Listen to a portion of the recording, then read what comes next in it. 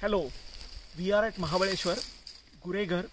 This is a patch where forest department has made a lot of plantations, say 40 years back, 50 years back, and a few of the species they selected were pinus, the basically a temperate species introduced here. So we have with us Dr. Rohan Shetti, who is going to tell us how to take dendrochronology samples of these pinus trees. Welcome, Rohan. Thank you. So he has a borer with him. This is one as an increment borer. It has got three parts. One is the handle, second is the actual borer, and the third is a slider. So when you choose a tree, firstly look at the location of the tree. See where it is placed on the slope. You always want to bore parallel to the slope and perpendicular to the tree, so that you avoid single-sided compression or tension wood. Usually take the bore at breast height so that it's easier to rotate. So where we take GBH? Basically. GBH, exactly. DBH, like diameter at breast height. Slowly insert the borer in. So pinus is comparatively a softwood. Yes, pinus is a softwood. Hardwoods like oak and maple are fairly tedious to bore. And you just move the borer in.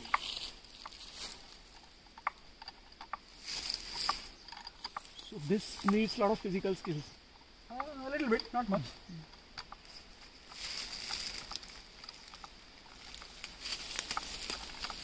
So like what length you want to reach? Ideally, how much deep? Ideally, you must aim for the pith, so that if you reach the pith, that is basically you have reached the center of the growth. Now the center of the growth to your bark is the radial distance. So reaching the pith is enough information for you to collect the wood sample at.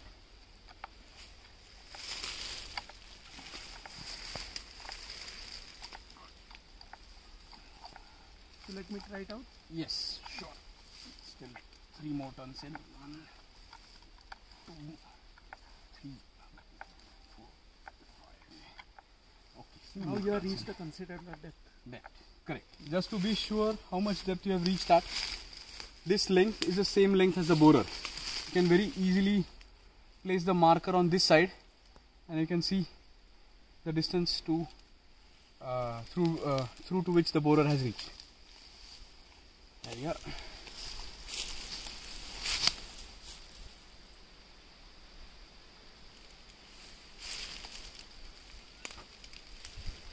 Correct. Now 2 turns out, 1 complete, 2 complete. Correct. That's it. And now I have to slowly take this out. Yes, but in one single shot to make sure not to put the borer back in. Wonderful. That's your borer. Now we will slowly place this in a straw and label it by its GPS coordinates. And yeah. So what information this will have? This will have many levels of information. First and foremost, every ring is a composite of 2 parts. One is known as early wood, second is known as late wood. Early wood is where the ring comes to an end. Late wood is where the ring has begun. So every year when the cambial activity comes to an end, the tree creates a bark, and that is where your early wood comes to an end, and hard meristem is formed. And so firstly you can know the age of the tree. Second is the rings, also known as intraannual density fluctuations in terms of dendrochronology. So just to interrupt, yes. Are these annual rings or growth rings? Now for tropical trees, usually they are growth rings because the tree is growing all across the year. But for temperate species, ideally they should be annual rings because the tree is accustomed to make 1 ring per year. Okay. Now what is the behavior in this particular tree and this particular tree in this geographical context is something that we have to research. Wonderful. So now you are going to place this in the straw. Yes. Carry it and analyze it. Correct. That is how it is. Could you hold this for a second, Yes. please? So that was about how to take dendrochronology samples. Thank you for watching.